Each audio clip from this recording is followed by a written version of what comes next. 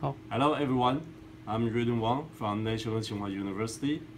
In our group, we developed a biosensor chip and the whole system, including the reading circuit and the application software.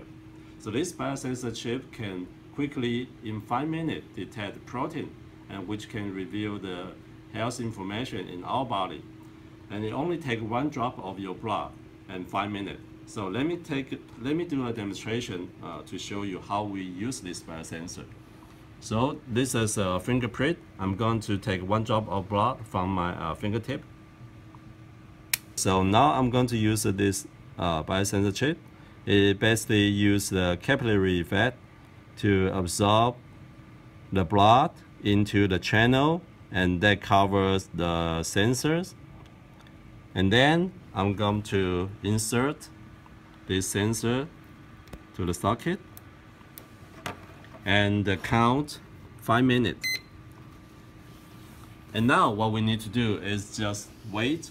After 5 minutes, the user just only need to push 1 button on the software, and then the protein information, which is the concentration of protein, will be displayed on our computer.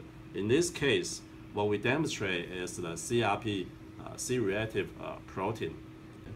And the sensor made of field effect transistor, which brings high sensitivity and high specificity. I basically use the aptamer, which can replace antibody.